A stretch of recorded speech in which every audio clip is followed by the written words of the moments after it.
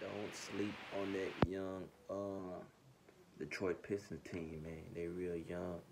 I think they got a lot of talent over there with Cunningham. I like Sadiq Bey a lot, and I like Stewart. Stewart definitely bring a lot of toughness to that team. Sadiq Bey, he been stepping up a lot to me lately. He been driving more, but he's a very promising shooter. He's pretty accurate out there from the 3-point line. And Cunningham's gonna be a elite guard in the NBA coming.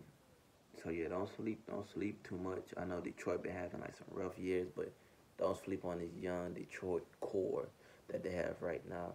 And in the future coming, they're gonna probably add more pieces to this young core that they have, which is gonna make them way better. But I see a lot of potential in those guys over there with the Pistons. So don't sleep on them.